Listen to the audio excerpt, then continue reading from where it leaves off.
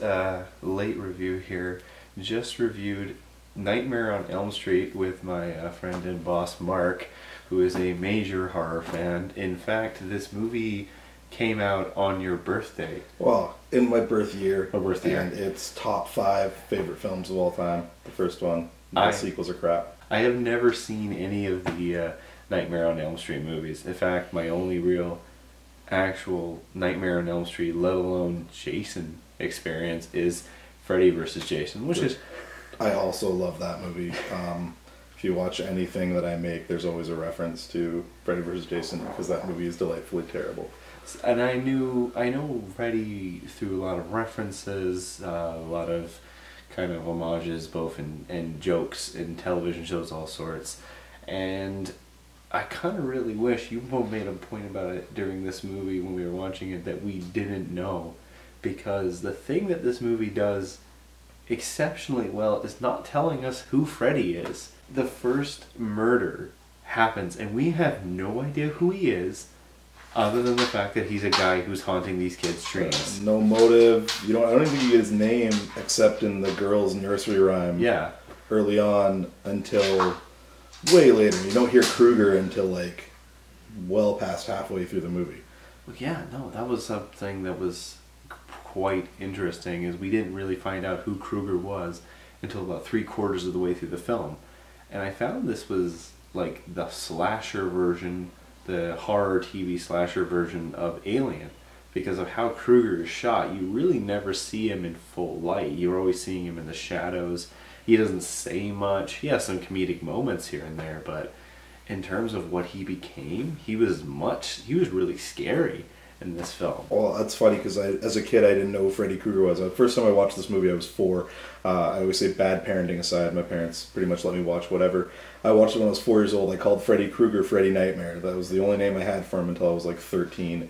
And people would talk about Krueger, like my older friends, and I'd be like, no, it's a different guy. Like I had no idea, because the name didn't mean much in that movie. You just know him as Freddy, and he was so scary. And yeah, he becomes kind of comedic later, but this first one, it's just a horror movie, and he's truly terrifying in it, and I love it. He doesn't say his classic bitch line, which is what I was kind of hoping for, but I actually like that he didn't do that.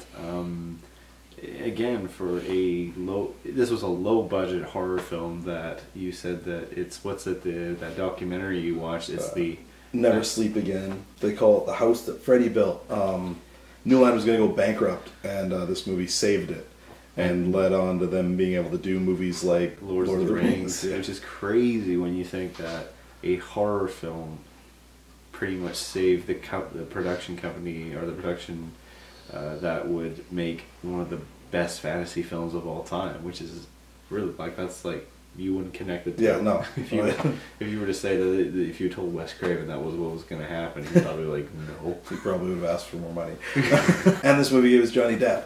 Yeah, who doesn't die as early as I thought he did. Yeah, I guess he's the last kill in the movie. Well, the mother dies, comes back, and then dies again. Yeah, it's like she gets sucked vacuum like through the window. This is still a weird ending to the movie. I don't know what to say about the end of the movie, because it's so weird. Yeah, that's the only thing I will say about this film, is it's a solid film.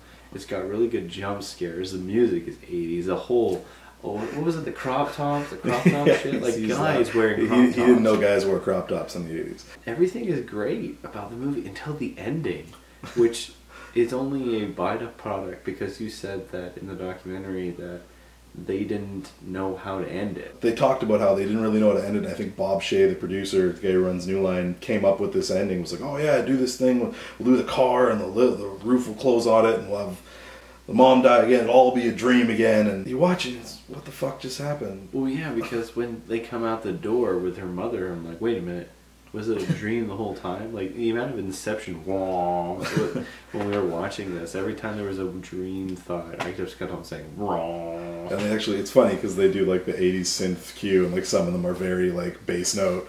It's early, Zimmer was watching this movie when he thought of the Inception dream noise. Oh, but it's funny because you say, this was the end of the trilogy. Like, there was Halloween in the 70s, Jason in the Yeah, 80s. Friday came in 1980 or 81. And then this was, Freddy was the third. And even though it still was standing on the pillar of those two films, or sorry, it was standing in the shadow of those two, it still was able to bring something creative, the idea of hunting something in your dreams. The scariest part for me is the being something affecting your dreams, like the bed being the safe place. Every movie, like everything, when you're a kid, that's what you do. You run to your bed, you get under the covers. And I love that the first kill happens, she pulls the blanket over top of her while she's thrashing. It's her safe space, and that's right where he gets her. And I'm like, that as a kid, that tormented me. I had nightmares for a decade because of Freddy Krueger, because of him attacking your dreams. And I think it was Fox. Don't quote me. I think it's one of the Fox execs told Wes Craven that no one would be scared of their dreams, and so that's why Fox didn't pick up the movie. I assume he was the mentor or the same guy who canceled Firefly and Family Guy twice.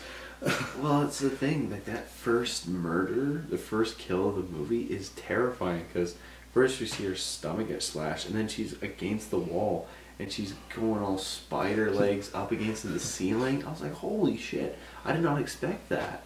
And that's the thing that this movie did, is it surprised me like constantly. Every time there was a few like cheesy jump scares, but there was even funny jump scares, like when the tongue through the phone. I'm your boyfriend now. That was funny.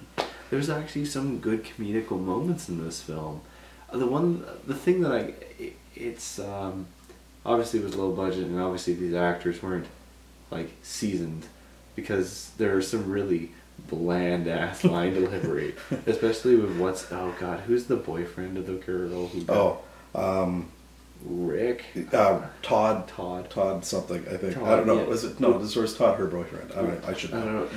It's a Mexican guy playing an Italian dude, though. He actually changed his name in the credits. Oh my god. Because they thought Mexicans didn't get work. So he changed his name to something Italian sounding to play that character. Well, like when he grabs her by the mouth and he like pulls her into the bush, like, I didn't kill her. The dialogue is so blandly delivered, and then the cop comes out, alright bud, we've got you, come with us. You have to catch me, man. Honestly, even Langenkamp, who like, she's horror royalty, so like, I feel like I shouldn't even say this, but some of her lines, like when she's talking to her, I know she's supposed to be tired and lethargic or whatever, but like, she's so deadpan when she's delivering them.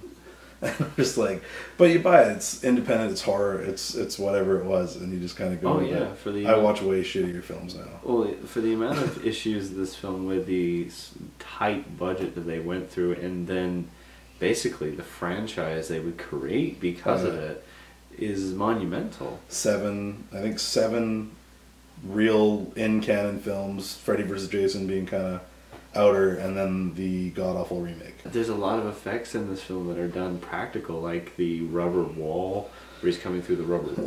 That's definitely one of the scariest ones. I love ones. that moment. This movie's scary. It's still scary in some ways. Oh, when she's going up the stairs and she's sinking the stairs. I've had that nightmare before. That's awesome. And there's a lot of relatable things. It's good horror, good practical effects. It definitely is a classic 80s movie. And I don't know, I think it's stood the test of time in some ways. Obviously some of the visual, some of the acting is a bit very dated, but in terms of how it is, I feel that it's a classic for sure. I think it's the perfect example why practical is real, because practical, I mean, it looks dated now, but I mean, in '84, that must have looked great. Like, that must have been awesome. And like, you look at all those practical effects, and then you go to 2010, which is all this newfangled technology, and they put CG for everything. Like, you're talking about the scene where he comes through the wall. It's all CG, and it looks like, do you remember The Frighteners?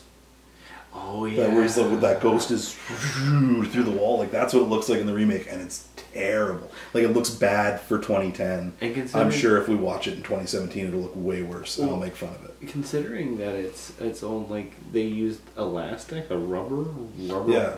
Like, that's it. Like, that's all they used, and it looks terrifying. I think it probably was a little weird for Robert Englund to be like pushing up against like. It reminds me of when Ace Ventura was coming out of. Yeah. Ace Ventura 2. Oh, it's one of the best scenes in that movie. I know everything in that movie, like the practical effects, and just like the stuff they did, like the rotating room, like he was talking about the first murder where the girl's dragged up the wall and around, like the room rotated, and they use it again when Johnny Depp's character gets it with the blood going everywhere, and like it's just so cool that like that's the way they did things, and even stuff like simple stuff like building the bathroom set with the bathtub up high so that they could have someone underneath Heather Langenkamp so Freddy could put his hand up through and the claw comes between her legs. Just little things like that. Like I just think they put so much thought into it, and they used their money well, and they did things. They didn't rely on what low budget, you know. No, this film is pretty much like a solid film. The only thing that's a bit of a detractor is how it ends, because not even the guys who were making it knew how to end it. Yeah. So, I don't know, for my rate, well, I don't know if you want to rate this, in my silly rating system, it's out of 7, right? I would give it, out of 7, yes. I would give it a 6. Just because that ending... I'll say that's fair. A little bit of the deadpan acting, but otherwise, no, everything else. I love this movie. I'm pretty sure I have it as a 10 on IMDb, but, I mean, granted, I gave Dead Rising a 10 on IMDb because I'm in it. But... he's the guy who Daddy Zombie ate my daughter. He and his daughter in the a lot of fun. I love this movie. It's one of my top 5 films. But if the rest of my top 5 films are not great movies either, so I'm fine with a 6 because it is super flawed. I'll agree with you. 6 out of 7 I think is fair.